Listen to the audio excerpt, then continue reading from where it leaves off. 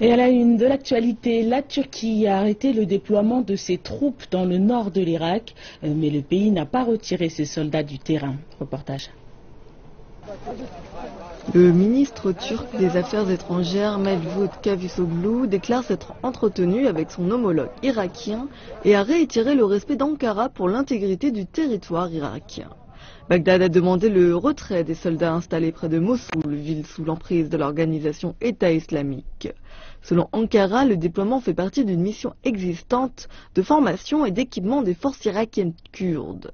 Mais Bagdad déclare n'avoir jamais invité les forces armées turques et traduira l'affaire devant les Nations Unies.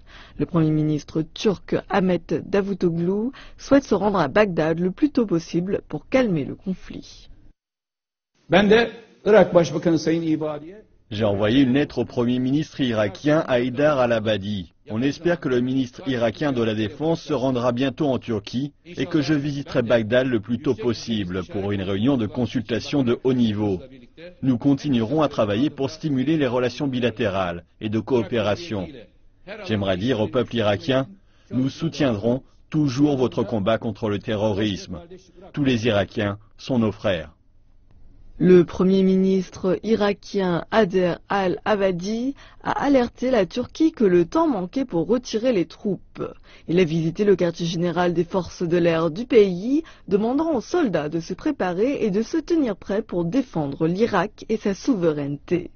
Pendant ce temps, M. Abadi s'est joint aux côtés de la Russie et de l'Iran sur l'affaire de contrebande de pétrole de l'organisation État islamique à la Turquie, déclarant qu'une grande majorité de la production de pétrole du territoire de l'organisation État islamique en Irak et en Syrie est passée en contrebande en Turquie.